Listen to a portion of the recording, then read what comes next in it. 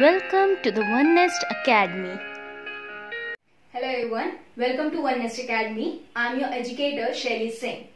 So in the last class, we have discussed about Government of India Act 1935. And for further discussion of Government of India Act 1947, I told you I will discuss Constituent Assembly first and then 1947 Indian Independence Act. ठीक है, तो हम पहले start करते हैं constituent assembly से। अभी constituent assembly का प्रपोजल किसने रखा, किसने फर्स्ट टाइम रखा, किसने क्या डिक्लेयर किया, वो हम इसमें डिस्कस करेंगे। तो सबसे पहले कॉन्स्टिट्यूएंट असेंबली का जिसने प्रपोजल रखा था वो थे एम.एन. रॉय। एम.एन. रॉय एक कम्युनिस्ट थे जिन्होंने कॉन्स्टिट्यूएंट असेंबली का प्रपोजल ईयर 1934 में रखा था। अब इन्होंने 1934 में प्रपोजल रख दिया, उसमें बातचीत चली। उसके बाद 1935 में इंडियन नेशनल कांग्रेस (आईएनसी) ने डिमांड की कि हमें कॉन्स्टिट्यूएंट असेंबली चाहिए। इन्होंने प्रपोजल रखा था, यहाँ पे डिमांड हुई थी। ठीक है, उसके बाद 1938 में जवाहरलाल नेहरू ने आईएनसी के बिहाफ में गवर्नमेंट को बोला, ब्रिटिश गवर्नमेंट को, कि हमें हमारा कॉन्स्टिट्यूएंट असेंबली चाहिए जो हम कॉन्स्टिट्यूशन बनाने के लिए यूज करेंगे और हमें हमारा फ्री इंडिया चाहिए। तो यहाँ पे जवाहरलाल नेहरू जी ने 1938 को ये डिक्लेयर कर दिया। उसके बाद 1939 में सेकेंड वर्ल्ड वॉर चालू हुई। सेकेंड वर्ल्ड वॉर में ब्रिटिश गवर्नमेंट ने इंडिया को वॉर में इंडल्ज कर दिया, और वो भी इंडिया की परमिशन के बिना। इंडियन से कंसल्ट नहीं किया गया था कि उनको ब्रिटिश गवर्नमेंट का सपोर्ट करना है नहीं करना है, बस उन्होंने डिक्लेयर कर दिया कि हम वॉर लड़ेंगे। ठीक है, सेकेंड वर्ल्ड वॉर में ब्रिटेन ने डिक्लेयर कर दिया कि हम वॉर लड़ेंगे और इंडिया हमारे सपोर्ट में है। अब इंडियंस को ये बात अच्छी नहीं लगी। इंडियंस ने बोला कि हम रेडी नहीं थे वॉर के लिए, हम नहीं चाहते थे वॉर करना, बट अब अगर आपने डिक्लेयर कर दिया है तो हमारी कुछ कंडीशंस हैं, तभी हम वॉर लड़ेंगे। तो उनकी कंडीशंस क्या थी? इंडिया का मेन एम था कि उनको पूर्ण स्वराज चाहिए, उनको फ्री इंडिया चाहिए। इसलिए उन्होंने ये अपनी डिमांड ब्रिटिश गवर्नमेंट के साथ शेयर करी। तो उनको बोला कि अगर आप हमें इंडिपेंडेंट इंडिया देंगे, अगर आप हमें कॉन्स्टिट्यूएंट असेंबली बनाने देंगे, तो ही हम आपकी वॉर में हेल्प करेंगे। ठीक है, तो ये बात ब्रिटिशर्स को इतनी सही तो लग नहीं रही थी, वो इतने इजिली फ्री इंडिया देने के लिए तो रेडी होने नहीं वाले थे। तो उन्होंने फिर से कुछ अपनी टैक्टिक्स चला के 1940 को ऑगस्ट ऑफर लाया। ठीक है, अब इस ऑगस्ट ऑफर में क्या था? ऑगस्ट ऑफर में किसने लाया? लॉर्ड लिनलिथ ने इस ऑफर को इंडिया में प्रेजेंट किया। ठीक है, तो इस ऑफर में क्या था? इस ऑफर में था कि हम डोमिनियन स्टेटस देने के लिए रेडी हैं, हम आपको कॉन्स्टिट्यूएंट असेंबली देने के लिए रेडी हैं, और एग्जीक्यूटिव काउंसिल में इंडियंस की मेंबरशिप थोड़ी बढ़ाने की, मतलब नंबर इंक्रीज करने के लिए भी रेडी हैं, और एक वॉर के बाद एक कमिटी बनेगी जो आपको बताएगी कि वॉर में क्या क्या हुआ। ठीक है, ये सब चीजें ऑगस्ट ऑफर में लिखी गई थी। अब ऑगस्ट ऑफर में मेन चीज क्या लिखी गई थी? Dominion status. ठीक है, और जो ब्रिटिशर्स थे वो डोमिनियन स्टेटस देने के लिए तैयार थे इंडिया को, बट इंडिया ने क्या डिमांड की थी? इंडिया ने फ्री इंडिया की डिमांड की थी, ना कि डोमिनियन स्टेटस में। तो डोमिनियन स्टेटस का मतलब ये होता है कि आपको एक डोमिनियन दे दिया जाएगा, आप वहां पे अपनी अपने रूल्स बनाएंगे, लॉज बनाएंगे, बट फिर भी आपका पूरा अधिकार नहीं होगा। ठीक है, पूर्ण स्वराज का मतलब होता है कि पूरा अधिकार। ठीक है, हमारे इंडिया में हमें अपना पूरा अधिकार चाहिए था, हमें ब्रिटिश रूल नहीं चाहिए था, बट डोमिनियन में ऐसा नहीं होने वाला था। तो इसलिए ऑगस्ट ऑफर को रिजेक्ट कर दिया गया bye INC and both Muslim league. ठीक है, मुस्लिम लीग ने भी बोला कि हमें, तो मुस्लिम लीग का मेन मोटिव था कि उन्हें पाकिस्तान चाहिए था, उन्हें मुस्लिम कम्युनिटी वाले एक साइड चाहिए थे, उनको अपना पाकिस्तान चाहिए था, और आईएनसी की डिमांड थी कि उनको एक यूनियन इंडियन फ्री इंडियन चाहिए। ठीक है, तो यहाँ पे इन दोनों डिमांड्स को फुलफिल नहीं किया जा रहा था, इसलिए ऑगस्ट ऑफर को दोनों ने, आईएनसी और मुस्लिम लीग ने, रिजेक्ट कर दिया। अब ऑगस्ट ऑफर रिजेक्ट करने के बाद ब्रिटिशर्स को अच्छा नहीं लगा। ब्रिटिशर्स ने क्या किया? उनकी फ्रीडम ऑफ स्पीच छीनने की कोशिश की। अब उसके कारण क्या हुआ? गांधी जी ने सत्याग्रह मूवमेंट स्टार्ट किया। तो गांधी जी जो सत्याग्रह मूवमेंट थे वो किसी बड़े लेवल में नहीं करना चाहते थे, क्योंकि वॉर का टाइम चल रहा था। तो गांधी जी का कहना था कि मैं इसको छोटे लेवल पे करूंगा, बट इससे मेरे को पता है कि कुछ ना कुछ इसके अच्छे कॉन्सिक्वेंसेस होंगे। तो इसलिए गांधी जी ने बोला कि हम सत्याग्रह मूवमेंट करेंगे, पर मैं उसको अकेले करूंगा। पर गांधी जी के साथ 3 और सत्याग्रही थे, तो उन्होंने गांधी जी का साथ दिया। अब ये जो सत्याग्रह मूवमेंट था वो चलते चलते उन्होंने दिल्ली के टूवर्ड्स मार्चिंग चालू कर दी। इसलिए दिल्ली चलो मूवमेंट भी जो हुआ था वो भी इसी टाइम पे हुआ था, ठीक है, अगस्त ऑफर को रिजेक्ट करने के बाद हुआ था। तो अगस्त ऑफर को रिजेक्ट करने के लिए उन्होंने सत्याग्रह चालू किया, उसके बाद दिल्ली चलो मूवमेंट चालू किया, बट वो मूवमेंट फेल हो गया। तो जब वो मूवमेंट फेल हो गया तब ब्रिटिशर्स ने अपना सेकेंड जो अपनी क्राइटेरिया डिस्क्राइब करने के लिए कि हम आपकी चीजें मानने के लिए तैयार हैं, उन्होंने अपनी सेकेंड चाल चली। तो वो क्या थी, 1942 में सर सैटफोर्ड क्रिप्स वो आए एक प्रपोजल के साथ, तो उसको बोला जाता है क्रिप्स मिशन, ठीक है। तो अगस्त ऑफर के रिजेक्ट होने के बाद जब बहुत सारे मूवमेंट्स हो गए थे, उसके बाद ब्रिटिशर्स ने क्रिप्स मिशन लागू किया। अब उसमें क्या था, क्रिप्स मिशन में ये था कि हम उसमें भी डोमिनियन स्टेटस की बात हो रही थी, उसमें भी कॉन्स्टिट्यूएंट असेंबली की बात हो रही थी, उसमें ये बोला जा रहा था, उसमें एडिशनल क्या था कि अगर जो कॉन्स्टिट्यूशन बन रहा है उससे अगर कोई डिसएग्री करता है तो वो अपना कॉन्स्टिट्यूशन बना सकता है। तो इसमें क्या था, अगस्त ऑफर में तो पहले उन्होंने कुछ इंडिया के अकॉर्डिंग नहीं किया था, इसमें उन्होंने थोड़ा इंडिया के अकॉर्डिंग किया, बट उन्होंने एक पॉइंट जोड़ दिया कि अगर आपको कॉन्स्टिट्यूशन नहीं पसंद, जो कॉन्स्टिट्यूशन में बातें लिखी गई है, अगर वो आप एक्सेप्ट नहीं करते, मतलब जो इंडिया थे, ठीक है, इंडियंस थे जो उसको अगर एक्सेप्ट नहीं करते हैं, तो उनके पास राइट है कि वो अपना कॉन्स्टिट्यूशन बना सकते हैं। तो इसमें क्या हो रहा था, इसमें एक ब्लूप्रिंट था पार्टीशन का, तो इसलिए ये इस ऑफर को भी रिजेक्ट कर दिया गया बाय आईएनसी। आईएनसी ने क्यों रिजेक्ट किया, क्योंकि इसमें साफ साफ दिख रहा था कि ब्रिटिशर्स पार्टीशन करवाना चाहते हैं, इसलिए इस ऑफर को, क्रिप्स मिशन को आईएनसी ने रिजेक्ट कर दिया। और मुस्लिम लीग ने इसको रिजेक्ट क्यों किया, क्योंकि मैंने आपको बताया मुस्लिम लीग का बस मेन मोटिव था कि हमें पाकिस्तान चाहिए, और इसमें पाकिस्तान की बात नहीं हो रही थी। अब आप बोलेंगे कि इसमें ये राइट था कि अगर कॉन्स्टिट्यूशन पसंद नहीं है तो आप अपना दूसरा कॉन्स्टिट्यूशन बना सकते हैं, बट वो किसके लिए था, वो एग्जिस्टिंग कंट्रीज मतलब एग्जिस्टिंग स्टेट्स के लिए था, ठीक है। जो ब्रिटिश इंडिया के पार्ट थे उन्हीं के पास ये राइट था कि अगर आपको कॉन्स्टिट्यूशन नहीं पसंद तो आप अपना कॉन्स्टिट्यूशन बना सकते हैं, पर पाकिस्तान तो बना था ही नहीं उस टाइम तक। इसलिए पाकिस्तान की जो चाहते थे, जो जिन्ना जी चाहते थे कि पाकिस्तान बनना चाहिए, वो इसमें नहीं हो रहा था। इसलिए क्रिप्स मिशन को आईएनसी और मुस्लिम लीग दोनों ने रिजेक्ट कर दिया। अब ब्रिटिशर्स क्या करें, उनको इंडिया का सपोर्ट तो चाहिए और उनको उनकी बात भी माननी पड़ेगी अगर उनको उनका सपोर्ट चाहिए। तो उन्होंने 1946 में कैबिनेट मिशन प्लान किया। अब इस कैबिनेट मिशन में क्या हुआ, cabinet mission was headed by 3 officers, sir Lawrence, sir Cripps and AV Alexander. तो ये 3 थे, इनको इंडिया भेजा गया एक मिशन के साथ, विच वॉज कैबिनेट मिशन। अब इसको कैबिनेट मिशन क्यों बोलते हैं, क्योंकि ये जो 3 थे वो कैबिनेट मिनिस्टर्स थे, इसलिए इसको कैबिनेट मिशन बोला जाता है।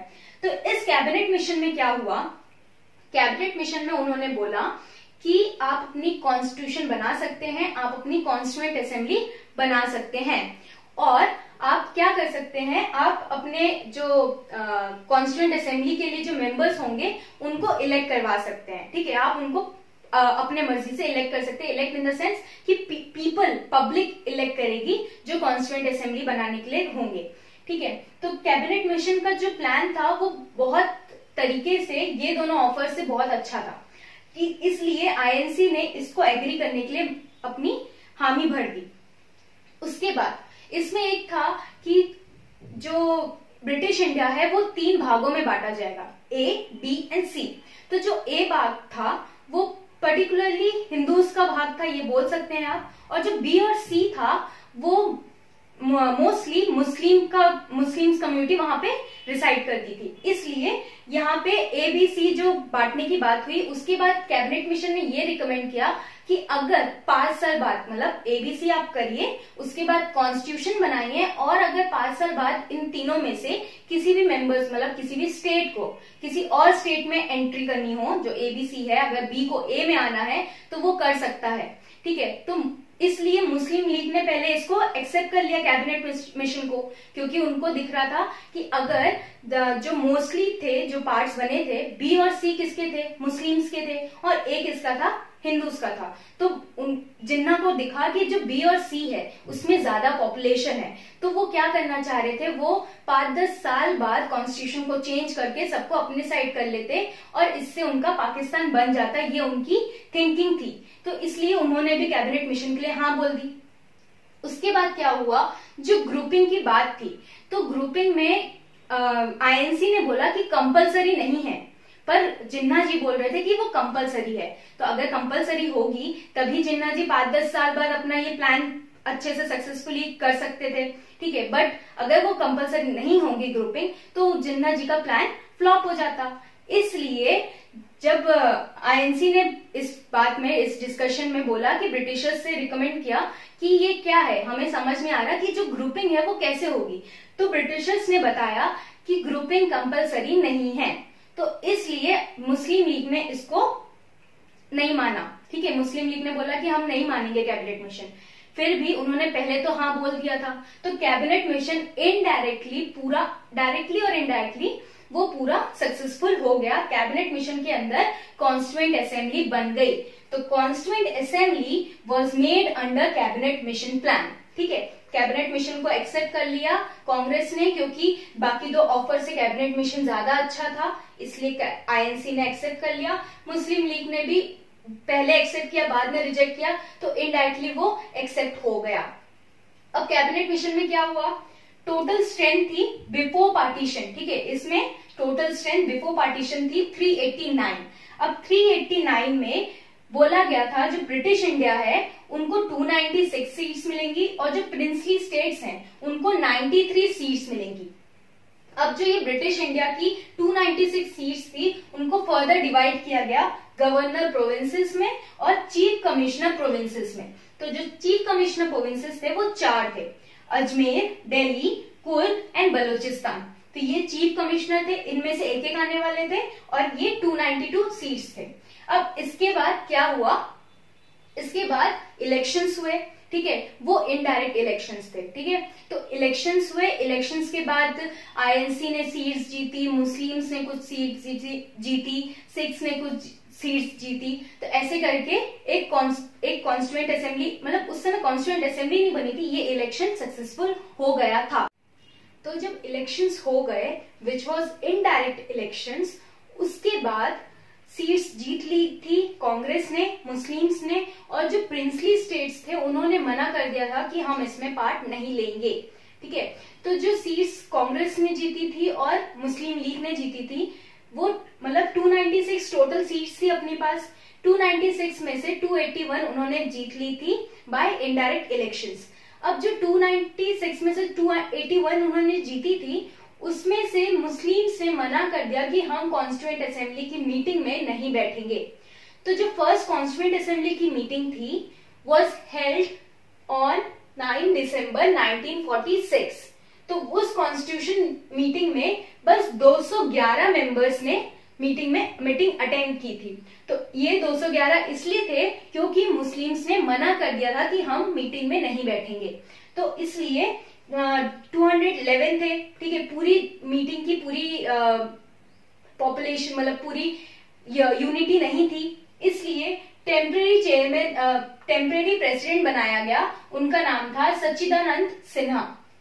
इनको टेम्पररी प्रेसिडेंट बना दिया गया मीटिंग का। उसके बाद जो परमानेंट प्रेसिडेंट बने थे वो थे राजेंद्र प्रसाद जी, और जो वाइस प्रेसिडेंट बने थे, इधर 2 वाइस प्रेसिडेंट बने थे, इस बात का आप ध्यान रखिएगा, एस.सी. मुखर्जी और वी.टी. कृष्णमाचार्य। तो ये दोनों हमारे 2 वाइस प्रेसिडेंट थे। ये तो हो गई मीटिंग की बात। उसके बाद नेहरू जी ने एक ऑब्जेक्टिव रिजोल्यूशन पास किया। तो उस ऑब्जेक्टिव रिजोल्यूशन में बहुत सारे अच्छे पॉइंट्स थे जो कि इंडिया को फॉलो करने थे, सो दैट वो एक free India, free democratic India बन पाए। तो वो नेहरू जी ने 13 दिसंबर को पास किया। ठीक है, Nehru ji moved objective resolution in assembly, assembly में उन्होंने पेश कर दिया अपना ऑब्जेक्टिव रिजोल्यूशन। उसके बाद 22 जनवरी 1947 को constituent assembly adopted the resolution. 13 दिसंबर को नेहरू जी ने पास किया, उसमें उन्होंने डिस्कशन किया। उसके बाद 22 जनवरी को 1947 में कॉन्स्टिट्यूएंट असेंबली ने रिजोल्यूशन को एक्सेप्ट कर लिया। उसके बाद 20 फेब 1947 इस दिन क्या हुआ, British prime minister Clement Attlee declare end of British rule by June 30, 1948। तो उन्होंने बोल दिया कि जून 30, 1948 के बाद जो ब्रिटिश रूल है इंडिया के ऊपर वो खत्म कर दिया जाएगा और जो सारी रिस्पॉन्सिबिलिटीज हैं वो किसी रिस्पॉन्सिबल इंडियन के हाथों में दे दी जाएगी। अब जब ये हुआ, जब ये अनाउंसमेंट हुई, तो जो मुस्लिम लीग था वो एजिटेशन करने लग गया। उन्होंने बोला कि हमें पाकिस्तान चाहिए। यहाँ पे भी मुस्लिम लीग ने कॉन्स्टिट्यूएंट असेंबली अटेंड नहीं की थी, जो मीटिंग थी। क्यों नहीं की थी? क्योंकि उनका मोटिव खत्म नहीं हो रहा था, उनको चाहिए था पाकिस्तान, जो कि उनको नहीं मिल रहा था। तो इस डिक्लेरेशन के बाद मुस्लिम्स ने बोला, जिन्ना जी ने बोला कि हमें पाकिस्तान चाहिए। तो इसके बाद थोड़े मुठभेड़ हुए, ठीक है, बहुत सारी सिचुएशंस अराइज हुई। उसके बाद 20 फेब 1947 के बाद 3 जून 1947 में माउंटबेटन आए। तो माउंटबेटन कौन थे? वाइसरॉय थे उस टाइम पे इंडिया के। तो वाइसरॉय ने एक प्लान लाया, तो उसको बोलते हैं माउंटबेटन प्लान, और 3 जून प्लान भी बोला जाता है। तो इसको याद रखिएगा, 3 जून प्लान, माउंटबेटन प्लान, जो भी है वो सब माउंटबेटन ने ही लाया था। अब इस प्लान में क्या था? जैसा कि हमने आपको पहले बताया है कि जो मुस्लिम लीग थी वो पाकिस्तान की डिमांड कर रही थी, और जो आईएनसी थी वो नहीं मान रही थी कि पार्टीशन होना चाहिए। उनको एक इंडिया चाहिए था जो कि यूनियन हो। ठीक है, तो आईएनसी तो अगेंस्ट थी कि वो नहीं देंगी पार्टीशन। मुस्लिम लीग पार्टीशन मांग रही थी, इसलिए वो अपना सपोर्ट नहीं कर रही थी। तो माउंटबेटन ने एक प्लान लाया, उसमें था कि हम पार्टीशन से एग्री करते हैं, और उस प्लान में लिखा था कि जो भी नहीं चाहता कि जो कॉन्स्टिट्यूशन में लिखा है उसको एक्सेप्ट करना, उनके पास राइट है कि वो अपना कॉन्स्टिट्यूशन बना सकते हैं। तो इसलिए माउंटबेटन प्लान को एक्सेप्ट कर लिया गया आईएनसी और मुस्लिम लीग के द्वारा। तो जो ये माउंटबेटन प्लान था, उसी ने 1947 के इंडियन इंडिपेंडेंस एक्ट को सहारा दिया था। मतलब इस माउंटबेटन प्लान के बाद ही इंडियन इंडिपेंडेंस एक्ट 1947 बना। तो अब बात करते हैं इंडियन इंडिपेंडेंस एक्ट 1947 की। ठीक है, तो मैंने आपको बताया जो लॉर्ड माउंटबेटन का प्लान था उसके बाद ही ये एक्ट बनाया गया। ठीक है, तो इस एक्ट में क्या क्या बोला गया था? पहला सबसे important point, ended British rule. इस एक्ट ने ब्रिटिश रूल को खत्म कर दिया और इंडिया को सोवरेन रिपब्लिक डिक्लेयर कर दिया ऑन 15 अगस्त 1947। ठीक है, तो इस एक्ट के अंदर इंडिया रिपब्लिक और सोवरेन डिक्लेयर हो गया था। उसके बाद agreed partition and formation of 2 dominions. ठीक है, तो इसमें इस एक्ट में ब्रिटिशर्स ने पार्टीशंस के लिए एग्री कर दिया और बोला कि आप 2 डोमिनियंस बना लीजिए, इंडिया एंड पाकिस्तान। ठीक है, तो अब यहाँ पे डोमिनियंस क्यों बोल रहे हैं? हमें तो पूर्ण स्वराज चाहिए थी, पर हम डोमिनियंस इसलिए बोल रहे हैं क्योंकि इस एक्ट में बोला गया बाय ब्रिटिशर्स कि जब तक आपका कॉन्स्टिट्यूशन बनता है तब तक आप डोमिनियंस कहलाएंगे, और जब आपका कॉन्स्टिट्यूशन बन के रेडी हो जाएगा उसके बाद आपको पूर्ण स्वराज मिलेगी। इसलिए 15 अगस्त 1947 को हमें डिक्लेयर तो कर दिया गया था कि हम इंडिपेंडेंट हैं, बट रिपब्लिक डे जो हमारा होता है 26 जनवरी 1950, वो हमारा बहुत ही इंपॉर्टेंट डे है, क्योंकि उस दिन हमें रियल मीनिंग में हमारी फ्रीडम मिली थी। इसलिए अभी डोमिनियन बोल रहे हैं, और जब अपना कॉन्स्टिट्यूशन बन जाएगा उसके बाद हमें पूर्ण स्वराज मिल जाएगी। तो ये पॉइंट क्लियर हो गया। अब office of viceroy and secretary of state abolished. अब देखिए वाइसरॉय क्यों बनाया गया था? इंडिया, ब्रिटिश इंडिया को देखने के लिए। सेक्रेटरी ऑफ स्टेट क्यों बनाया गया था? वाइस रॉय किसको रिपोर्ट करता? सेक्रेटरी ऑफ स्टेट को। जब यहाँ पे ब्रिटिश रूल ही खत्म हो गया, इंडिया को उसकी इंडिपेंडेंस मिल गई, तो वाइस रॉय और सेक्रेटरी ऑफ स्टेट की क्या जरूरत, इसलिए वो एबॉलिश कर दिया गया। ठीक है, ये पॉइंट भी क्लियर हो गया। अब governor general of new India made.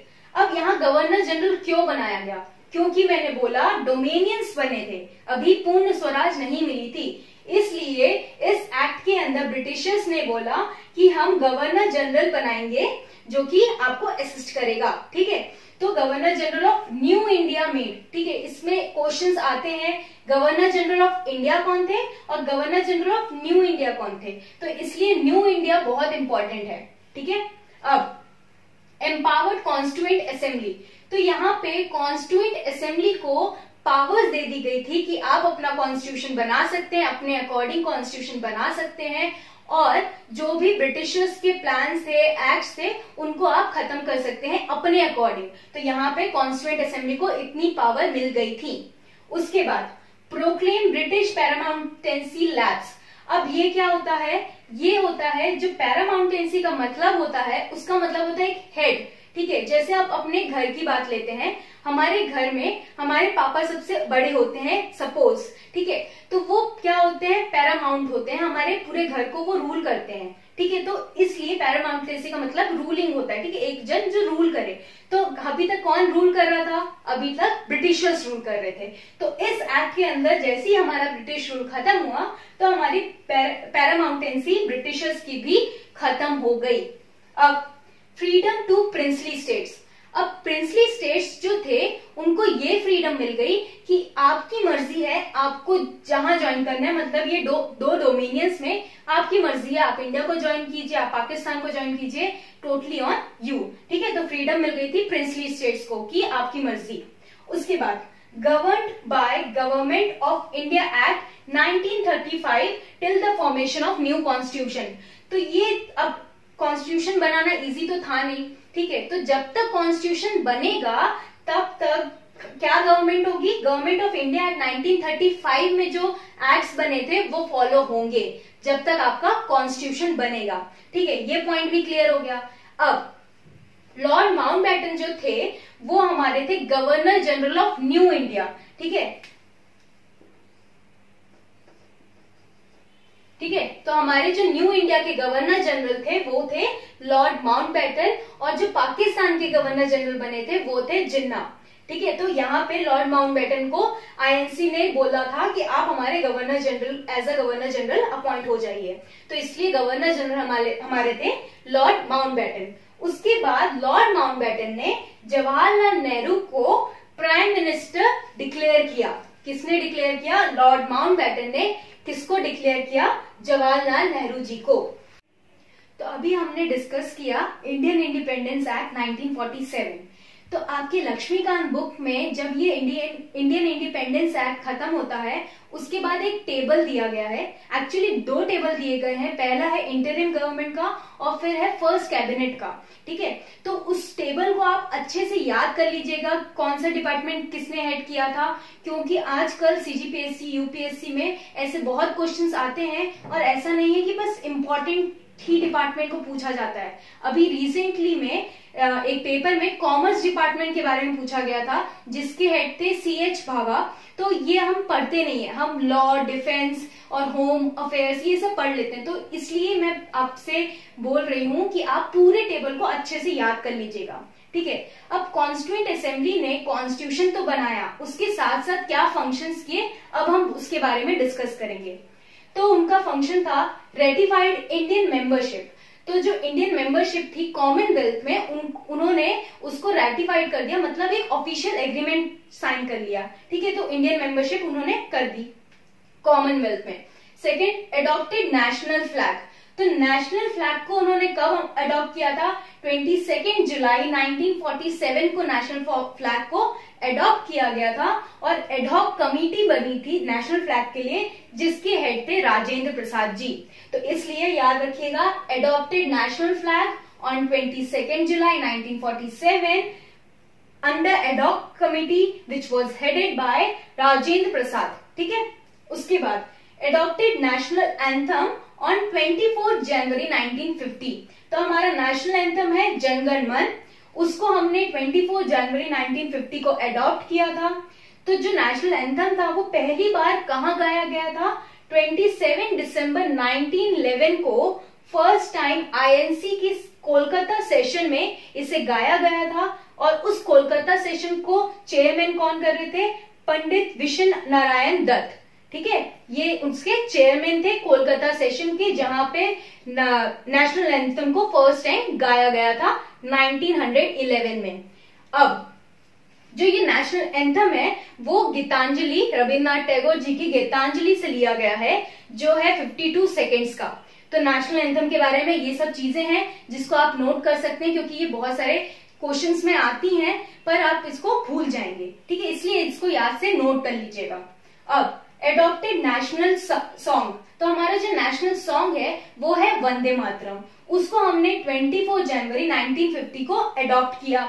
तो जो नेशनल सॉन्ग था वो फर्स्ट टाइम कहाँ गाया गया था? एक सेशन में 1896 में, आईएनसी के सेशन में 1896 को फर्स्ट टाइम नेशनल सॉन्ग को गाया गया था। उसके जो चेयरमैन थे, जो आईएनसी के सेशन के चेयरमैन थे, वो थे रहीमुद्दौला सायानी। ठीक है, तो ये था नेशनल सॉन्ग के बारे में 24 जनवरी 1950। ठीक है, फर्स्ट टाइम 1896 को गाया गया था। और जो ये नेशनल सॉन्ग था वो एक नॉवेल से लिया गया है, आनंद मत। ठीक है, ये नॉवेल का नाम है आनंद मत, जिससे ये नेशनल सॉन्ग लिया गया है। उसके बाद जो स्टेट एम्बलम था वो 26 जनवरी 1950 को अडॉप्ट किया गया। तो ये जो इम्पोर्टेंट पॉइंट्स हैं, इनको कब अडॉप्ट किया गया ये बहुत ही इम्पोर्टेंट है, इसलिए आप इसको नोट कर लीजिएगा। उसके बाद कुछ इम्पोर्टेंट पॉइंट्स जो हम अक्सर भूल जाते हैं पर वो बहुत इम्पोर्टेंट होते हैं। तो कॉन्स्टिट्यूशन अडॉप्टेड ऑन 26 नवंबर 1949, 26 नवंबर 1949 को कॉन्स्टिट्यूशन को अडॉप्ट कर लिया गया था। बट कमेंट्स कब किया गया? 26 जनवरी 1950। अब यहाँ पे अडॉप्ट यहाँ पे कर लिया, कमेंट्स यहाँ क्यों किया गया? क्योंकि जो 26 जनवरी डेट है उसका एक हिस्टोरिकल बैकग्राउंड है। उसमें ये है कि 1929 को एक सेशन हुई थी, उसमें जवाहरलाल नेहरू जी ने पूर्ण स्वराज की डिक्लेयर कर दी थी, पूर्ण स्वराज के बारे में। तो वो 1929 को हुआ था। वो डिक्लेयर उन्होंने 19 दिसंबर को किया था। 1929 दिसंबर को जवाहरलाल नेहरू ने डिक्लेयर कर दिया कि पूर्ण स्वराज हमें मिलेगी। तो उस कब मिलेगी? वो डेट थी 26 जनवरी 1930। ठीक है, उन्होंने 29 को अपने सेशन में बोला, और जो 1930 की 26 जनवरी थी उधर वहां उस डेट में उन्होंने अपनी जनता के सामने डिक्लेयर कर दिया कि हमें इंडिपेंडेंस मिल जाएगी। तो इसलिए 26 जनवरी एक हिस्टोरिकल बैकग्राउंड अपने साथ रखता है, इसलिए 26 जनवरी 1950 को हमने अपना कॉन्स्टिट्यूशन कमेंस कर लिया। तो याद रखिएगा, अडॉप्टेड 26 नवंबर 1949 और कमेंस हुआ था 26 जनवरी 1950। और B.R. अम्बेडकर हैं, उनको फादर ऑफ कॉन्स्टिट्यूशन भी बोला जाता है और मॉडर्न मानू भी बोला जाता है। अब फादर ऑफ कॉन्स्टिट्यूशन तो आपको पता होगा, B.R. अम्बेडकर ड्राफ्टिंग कमेटी में थे, इसलिए उनको फादर ऑफ कॉन्स्टिट्यूशन बोला जाता है। जो ये मॉडर्न मानू है वो इसलिए बोला जाता है क्योंकि एक मानव स्मृति करके बुक थी, उसका ड्राफ्ट बनाया था B.R. अम्बेडकर ने, इसलिए मॉडर्न मानू B.R. अम्बेडकर को बोला जाता है। ये भी इम्पोर्टेंट है, ये एग्जाम में आ चुका है, इसलिए मैं आपको एक्स्ट्रा स्टडी करने के बाद ये फैक्ट बता रही हूँ। तो ये हो गई आपकी कॉन्स्टिट्यूएंट असेंबली की बात। ठीक है, तो हमने आज क्या पढ़ा? हमने ये देखा कि कॉन्स्टिट्यूएंट असेंबली कैसे बनी, क्या बैकग्राउंड्स थे, हिस्टोरिकल बैकग्राउंड, और उसके बाद बनने के बाद क्या हुआ, डिवीजन कैसे हुआ, पार्टीशन कैसे हुआ इंडिया और पाकिस्तान का। तो इस तरीके से हमारा कॉन्स्टिट्यूएंट असेंबली का जो चैप्टर है, मेकिंग ऑफ कॉन्स्टिट्यूशन का जो चैप्टर है, वो यहाँ पे खत्म होता है। तो अब जो हमारी नेक्स्ट क्लास होगी वो हमारे सेलिएंट फीचर्स, प्रीएम्बल और यूनियन एंड इट्स टेरिटरी को हम डिस्कस करेंगे उस वीडियो में। तो आई होप आपको ये इंफॉर्मेटिव लगी होगी। So please like, share and subscribe and also hit the bell icon so that इसका जब न्यू वीडियो आए आपको अपडेट मिल जाए। Thank you.